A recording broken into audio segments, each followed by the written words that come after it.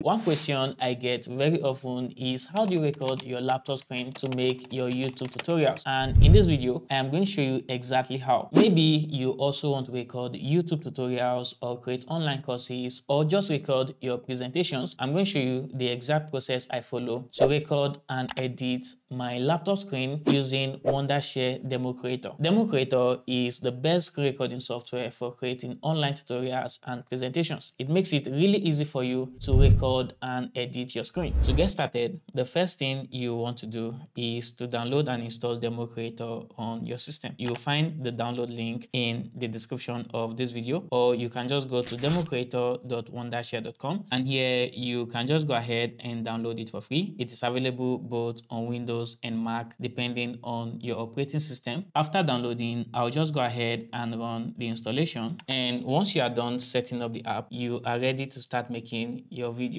One thing I really like about DemoCreator is that you have both a screen recorder and a video editor in one place. That means you don't need a separate video editing software to edit your videos.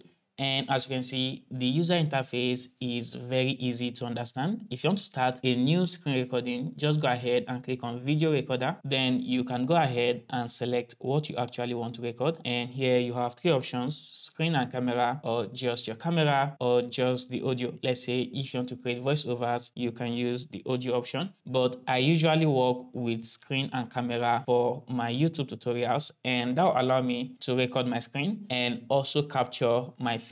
So I'll just go ahead and select screen and camera, allow the necessary permissions. Then the next step is to customize the setup you want to use for your recording. Like, you can manually adjust the area you would like to record on your screen, or you can just click on this select screen icon, and here you'll find a number of presets for YouTube, TikTok, Instagram. Let's say if I select TikTok, you'll see that we get this vertical aspect ratio that is ideal for TikTok, YouTube Shorts, and Instagram Reels. But I usually just record my entire screen. So here I'm going to select full screen, and that will allow me capture everything on my screen, which is exactly what I want. If I need to crop any part out, I just do that during editing. Then you can use this camera option to select the camera device you want to use. Right now, I have three options: the webcam that I have connected to my laptop, or use the laptop's inbuilt webcam, or maybe my iPhone's camera. I usually just work with the external webcam. Then another very important option is the microphone you are going to use for your recording. So here you can select from the options that you have connected, but I'm going to use the mic of the webcam that I'm currently using, but you can also use your laptop's inbuilt mic or whichever device you have connected. And then for the system audio, I'm going to use the default system audio. If you want to schedule your recording, you have the schedule option. But before you start recording, you can even come over to settings, and here you can select your export configuration. I usually just work with multi-track recording and editing, because with that, I'll get my screen recording, camera, and audio on separate tracks,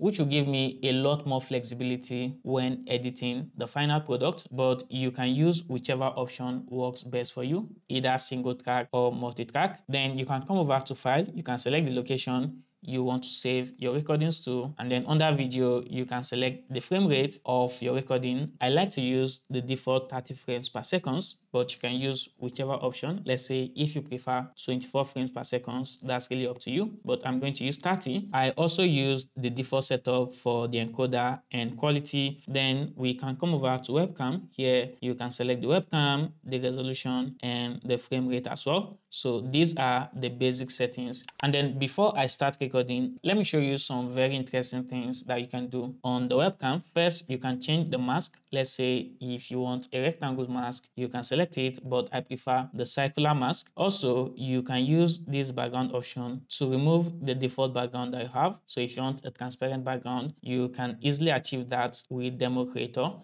And you can flip your video, and then they have this beauty filter that you can apply. But I'll just bring back the background and then drag my camera to the side. And once you have the setup that you like, you can just go ahead and click on this record button to start recording. And then I can go over and start making my presentation. One very cool thing about DemoCreator is that you get a lot of tools that you can use to make your presentation more engaging and interesting for viewers. So over here, you can see the toolbar, and let's say I want to highlight a particular area of my screen. I can just bring in this circular shape, select the color, and then go over to wherever you want to highlight and draw your shape. Or you can use the pen tool, select the colors, select the size, and then you can go over and draw whatever you want. So there are other similar tools like text. If you want to add text, if you want to draw an arrow just to point to a particular area, you can use the arrow tool, or you can use the eraser to erase whatever you've added to the presentation so that your screen does not become crowded and confusing. Then you have the spot highlighter. Let's say you want viewers to focus on a particular area, and all these tools will basically make it easier for viewers to understand what you are actually doing on your screen.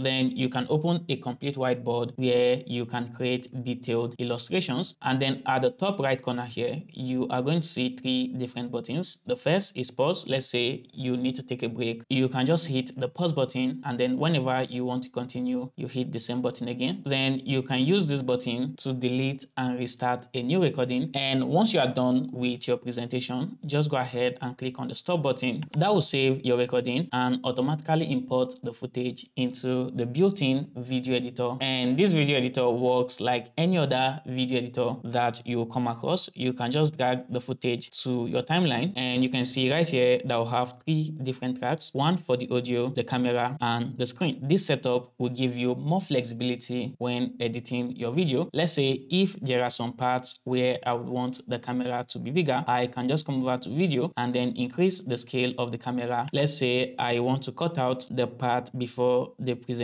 actually started. I can just bring the playhead over, use the S key on your keyboard to split the clip, and then I'll just highlight all the parts I want to remove, which is basically everything at the back of the playhead, and then use Shift and Backspace to delete that part out. And I also repeat the same process for the ending of the recording. So come over here where the presentation ended, and then use S key again to create a split, highlight everything, and then delete. So you can basically follow the same process to cut out all the unwanted parts and all the mistakes from your recording. And then there are other very interesting tricks that you can use. Let's say if I select my audio clip, over here you are going to see some magic tools that will help you edit the clip you just selected. AI denoise to remove any background noise from your video, and then you also have the AI voice cleaner that will help you enhance the quality of your voice. And then there is this AI voice changer. Let's say if you want to use a different voice for your presentation, you can easily do that with the power of AI in DemoCreator. Now, let's say I want to add subtitles to my presentation. DemoCreator also makes that very easy for you. As a matter of fact, you can add automatic subtitles just by coming over to this toolbar. Here, you will see 3 different text options. The first is quick text. Let's say you want to add some kind of text to a particular section of your video, you can use this. But if you want to add subtitles, we have the subtitle option right here. And then there is this really cool AI text to speech. Basically, you can feed in your script and then select the voice you would like to use, and DemoCreator will automatically create a realistic AI voiceover. But right now, I just want to add subtitles. So I'll select the subtitle option, and then you have 3 options: auto subtitles, or if you already have your subtitles, you can import it right here, or you can manually enter your subtitles. Of course, the easiest part to take is auto subtitles because I want AI to do that for me automatically. So I'll select auto subtitles, and then I will also check automatically identify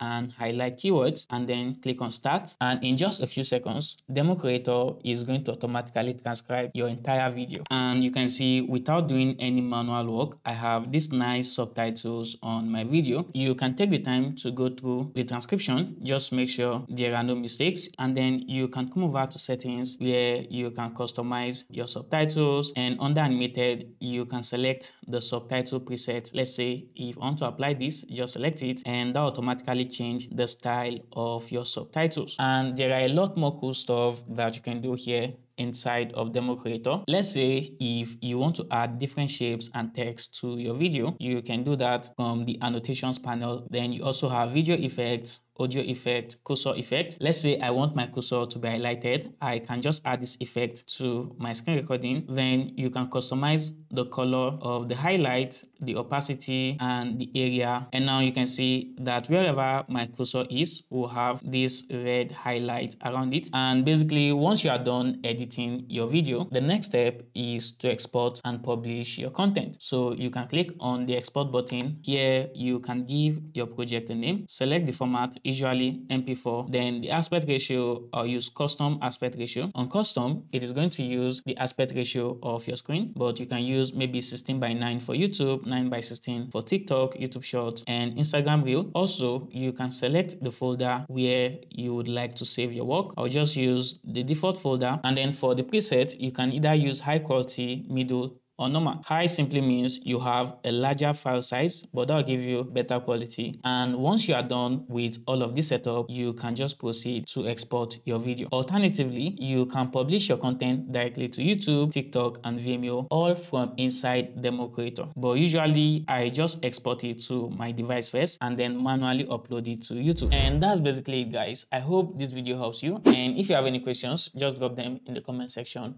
I'll be there answering your questions. And if you enjoy this type of videos, don't forget to like and subscribe so that I'll be the first to know anytime I drop a new video. Thank you so much for watching, and I'll see you guys in the next one.